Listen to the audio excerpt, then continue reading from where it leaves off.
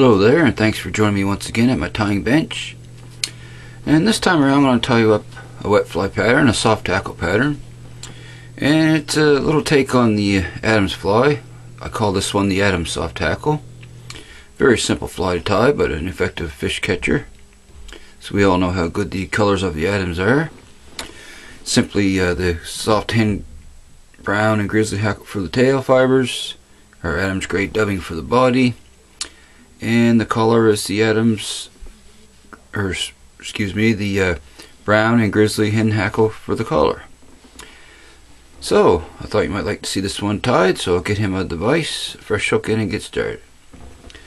And the hook is the same as I usually use on my wet flies, a 33.99 mustad. And I'm going on the big side here, size 10. Big size for the video so you can see it good. And a good old Danville 6/0 black for the thread. So we'll start like we do each time. We'll get our thread base right behind the eye, about a hook eye length. And we'll wrap back to the bend, just close to the barb or so. Alrighty. I'll stop there and trim off my tag end. Alright, now for the tail I've just got a brown and a grizzly hen hackle here, and I'm just going to strip fibers off each one and mix them together a wee bit, and then we'll have our tail. Just try to pick off the same amount each time. It doesn't have to be perfect, but and I'll strip some off of that, put them together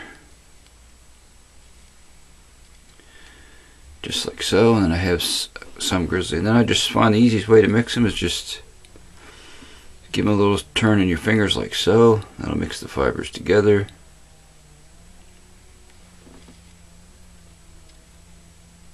Okay, that one didn't work out so good, folks, so just bear with me here.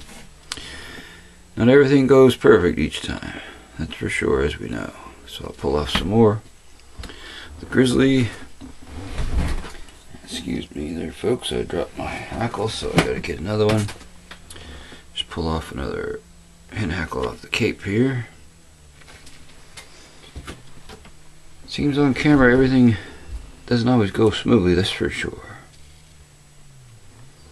So I'll grab a few more brown here. Alrighty, we'll get her going here in a sec. Alrighty. Okay, so we have our tail ready to tie in. Now I'll measure that about the length of the shank here, bring it back, tie it in with a pinch wrap, just like so. Come back a couple more wraps towards the barb there. That's fine. A couple wraps forward. And if you hear a background noise, sorry about that, my neighbor's sawing wood over there. Alright, so now I'm gonna wrap those fibers down, come back towards the bend once again, and we're ready for the body. So I'll take a little of my tacky wax here, and I'm simply using some plain old hairline Adams dubbing, standard Adams gray, keeping this color original here, but you could add a little flash if you wish, which I do many times in my flies. Okay, we want a little taper going towards the eye, of course. Alright, we'll wrap this noodle on, see where it takes us here, and if we need to add more, it's no big deal. So we're going to come up towards the front here. And as you can see, I do need a little bit more. So take a little bit more dub.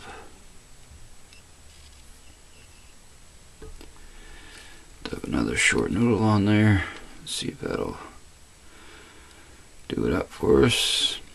And that's fine right there. And you can see the slight taper there. If you wish, you can cut some of the long guard hairs out, but a lot of times I like to leave them in.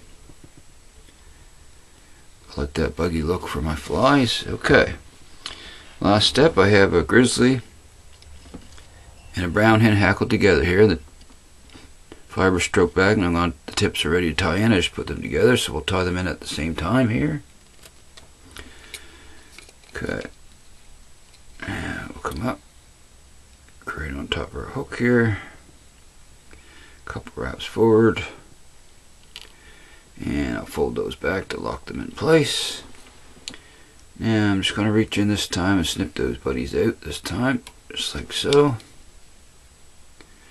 Wrap back, and then I'm going to pull up on those hackles, one wrap in behind, then move forward to behind the eye of the hook. Okay, now folks, we'll just grab the two stems here with my pliers, keep them together. At least we hope they stay together, that's the idea. And of course they're going to give me a hard time, but we'll get them. Once I get them situated here.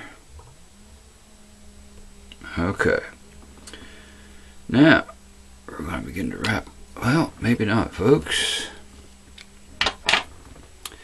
That one decided to pull out on me, but so just bear with me. I can fix that, no problem.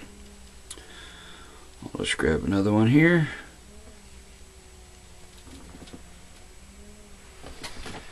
And we'll do the same thing again here.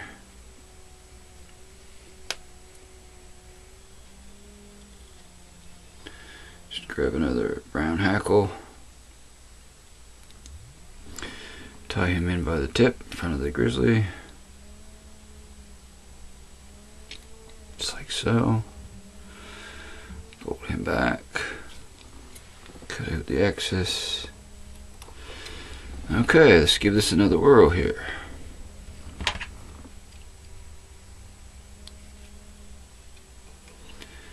Okay. Fold the fibers back. Now we'll begin to wrap. And I'm not going to use all of this hackle because I don't want it too overly hackled. So I'm going to come up around, tie them off now. Good snug wraps there, just like so, and wrap forward on it a bit. Now I'm going to stroke everything back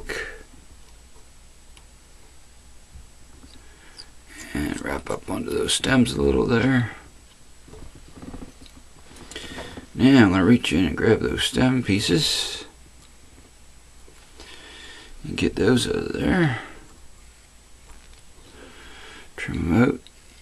Or you can pull them if you can get a hold of the little buggers. And I still got one more in there, folks. Alrighty, there we go. Okay, so now all there is to do is wrap back on that and build a head on them. And then we're going to whip finish, and it's a done deal. Like I was saying, it's a very simple pattern to tie, but it does catch fish. So I'll just grab my whip finisher here.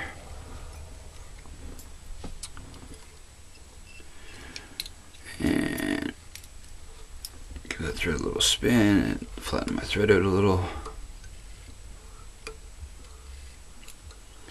And we'll throw in a 4 or 5 turn whip finish here.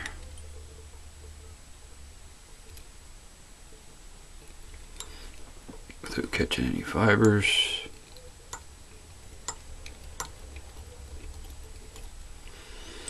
Alrighty. And there she be, another size 10 Adams soft hackle. And as you can see, it's nice and buggy looking and great fun to fish on the swing. And I really enjoy fishing soft hackles. I've caught a lot of nice trout on them over the years.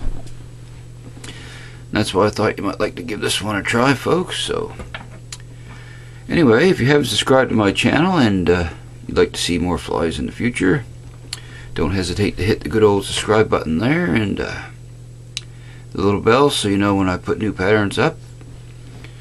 And I really appreciate you watching. And until next time, everyone, happy tying out there.